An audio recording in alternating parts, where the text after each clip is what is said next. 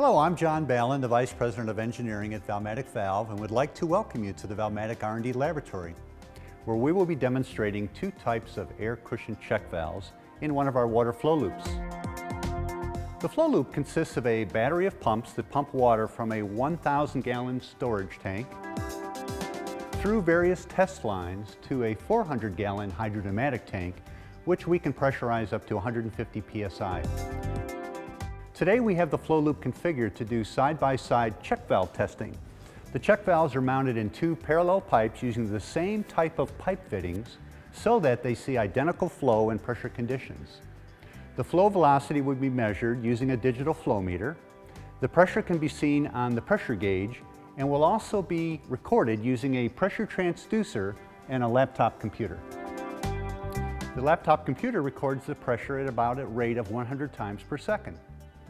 As we pump water into the closed tank, the water level will rise, compress the air in the tank, and increase the static pressure in the line. The first valve we will test is a 4-inch swing check valve equipped with a lever, weight, and conventional air cushion. A conventional air cushion is designed to draw free air into the bottom of the cylinder and vent air out the top of the cylinder as the valve opens. Then, when the valve closes, the release of the compressed air in the lower cylinder is controlled using a flow control valve on the bottom cylinder port. A conventional air cushion works very similar to the air cylinder on your storm door at home. As the door opens, air is drawn into the air cylinder, and then when the door closes due to the force of the spring, the compressed air cushions the closure of the door so that it does not slam. The second valve is a Val-Matic swing check valve, which is also equipped with a lever, weight, and air cushion. They look the same, but the Val-Matic high-performance air cushion works differently than the conventional air cushion that I just described. When the Val-Matic valve opens, the air in the top of the cylinder is not vented. In fact, the air gets pressurized and is forced open by the forward water flow. At the same time, free air is drawn into the bottom of the cylinder. When the valve closes, the pressurized air in the top of the cylinder accelerates the closure of the check valve so that it can close before a significant amount of reverse flow can develop. To demonstrate the effect, we will first pump water through the conventional check valve and into the hydrodynamic tank. When the pressure reaches 80 psi, a pressure switch on the tank will trip the pump. Then in a fraction of a second, the air in the tank will stop the flow, reverse it rapidly back toward the check valve. So let's start the pumps. You can see the valve opening. The flow is about 9 feet per second and the pressure is building.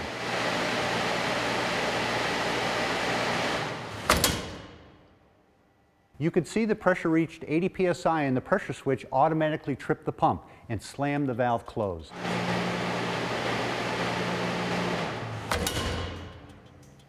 Looking at the laptop results, we can see that the pressure surge was about 90 psi over the static pressure in the tank. Also, the valve closing time was about 0.67 seconds. The reason we heard a slam is because the water flow reversed and went backwards through the valve before it closed. Then when the valve closed suddenly, it stopped the reverse flow almost instantly, causing the water hammer. The solution to preventing slamming in this type of check valve is to get it closed before that reverse flow can develop. Unfortunately, a conventional air cushion tends to slow down, not speed up the closure of the valve. This allows the reverse flow to increase, and then when the reverse flow pushes violently on the disc, the air in the cylinder is compressed and therefore cannot prevent the disc from rapidly closing and causing a slam. As we learned, the Val-Matic high-performance air cushion operates on a different principle, where pressurized air makes the valve close faster. We will now pump water through the Val-Matic swing check valve equipped with the high-performance air cushion. Again, when the pressure reaches 80 psi, the pressure switch on the tank will trip the pump. Then, in a fraction of a second, the air in the tank will stop the flow, reverse it rapidly back toward the check valve. Let's start the pumps.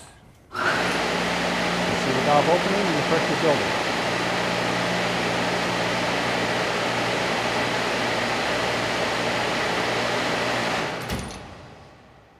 You saw the pressure reach 80 psi and the pump automatically tripped, but in this case there was no audible slam.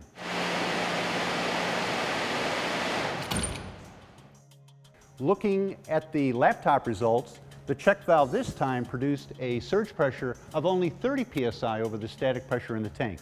which as we heard was virtually silent. Its closure time was 0.37 seconds versus 0.67 seconds for the conventional check valve. Because it closed faster, it had no slam. So we saw that the Val-Matic high-performance air cushion closes the swing check valve faster than a conventional air cushion, which reduces the check valve slam. These check valve demonstrations mimic common applications in the field, such as when multiple pumps are used to deliver water, or the pump station is protected from surges with a hydrodynamic tank. In both of these cases, the flow reversal will be rapid and most check valves will slam. When using a swing check valve in these cases, it is important for the accessory devices to close the valve rapidly before the reverse flow can develop. A Val-Matic high-performance air cushion should be specified. Thank you for your interest in Val-Matic products.